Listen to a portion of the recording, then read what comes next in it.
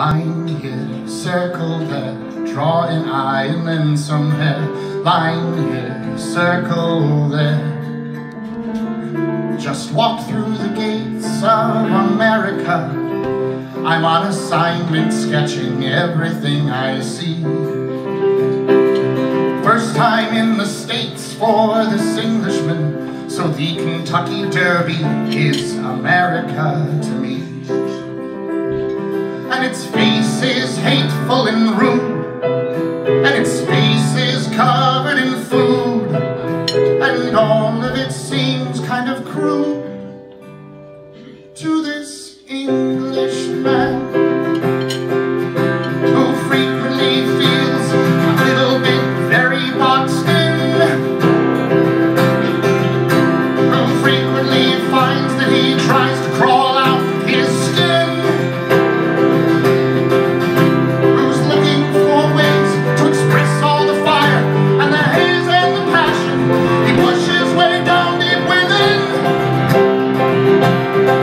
When it starts to combust, all the blood and the rage, we will let it explode into ink on a page. Line here, circle there, draw an eye and then some hair. Line here, circle there. No, it's all still too tidy somehow.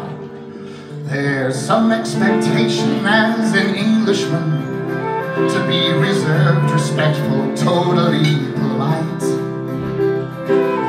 My friend Hunter, clearly not an Englishman, but what he brings out in me is really quite, well, really, if I say so, really quite alright. And it's my natural inclination to incite. He will crash and he'll smash and he'll burn. Then he'll say to me, now it's your turn. But instead of destroying property, I turn to the paper in front of me.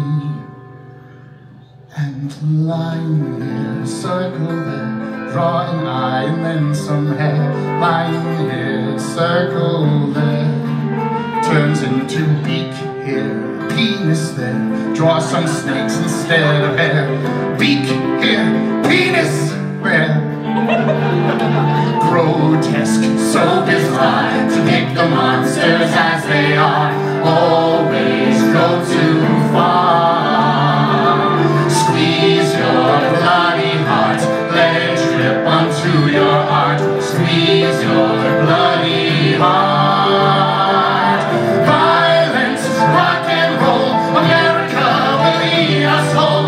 Violence, rock and roll, we must expose its filthy soul.